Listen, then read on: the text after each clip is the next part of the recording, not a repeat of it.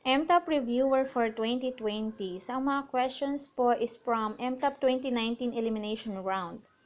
So, ginawan ko po siya ng solution and explanation. So, pang number 23 na po ito. So, kung gusto nyo po pong manood ng mga uploads ko, ayan, visit lang po kayo sa channel ko.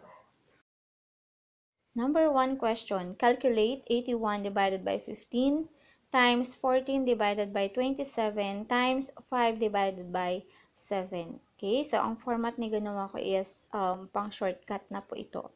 So 81 over 15 times 14 over 27 times 5 over 7. So pag nagmo-multiply tayo ng fraction, minumultiply natin yung numerator to numerator and denominator to denominator. Okay, pero pwede naman natin siyang i-simplify through dividing the numerator to the denominator or simplify. Okay, 81 divided by 27 is 3 and 14 divided by 7 is 2. And then, 5 over 15, hindi natin siya pwedeng i-divide pero pwede natin siyang i-simplify.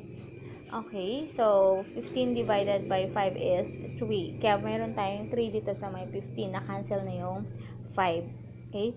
So, and then, meron pa tayong pwedeng i-simplify, which is yung 3 na nasa 81, taas ng 81, and 3 na nasa taas ng 15. So, 3 divided by 3 is 1, or we can cancel 3.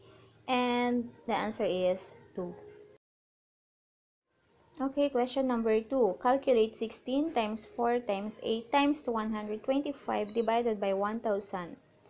So, solution natin dito is, apply natin siya Mdas rule, which is M is multiplication, D is division, A is addition, S subtraction. So, M, multiplication. So, ita-times muna natin.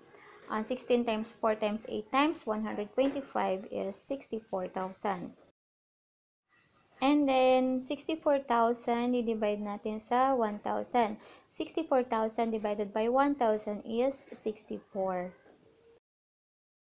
Okay, next, number 3. What is the sum of 0.48, 10.2, 0.03, and 8? So, i-add natin because of the word sum. Okay, so ang unang gagawin natin is pagtatapat-tapatin natin yung decimal nila. So, tulad ng ginawa ko, yan, magkakatapat yung mga point nila. Then, we have the whole number. So, kailangan nasa may left side siya before the decimal. And then, we're going to add 8 plus 3 is 11. So, carry 1. 1 plus 4 is 5 plus 2 is 7. And then, doon natin itatapat yung tuldok. O itatapat lang natin yung point.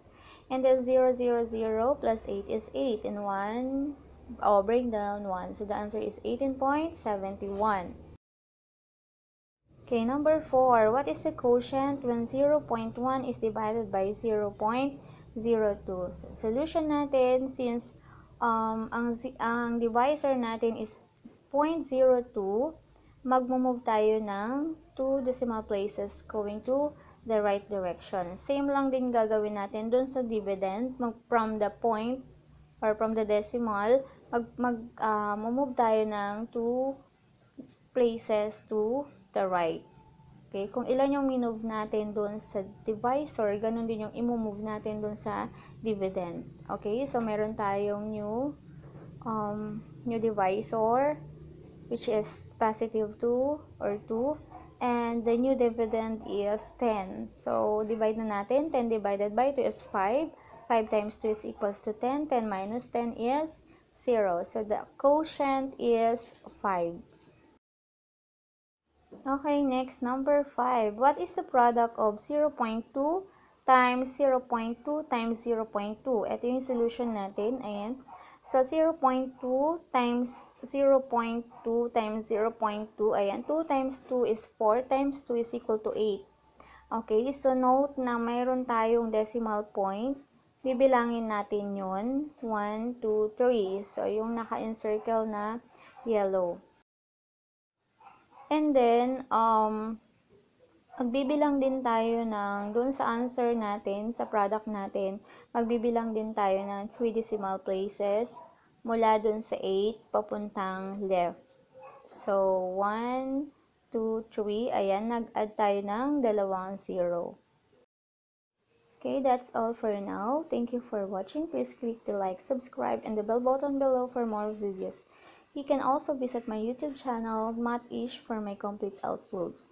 Okay, may mga i-upload pa po ako mamaya, so abangan lang po natin. Thank you so much, guys.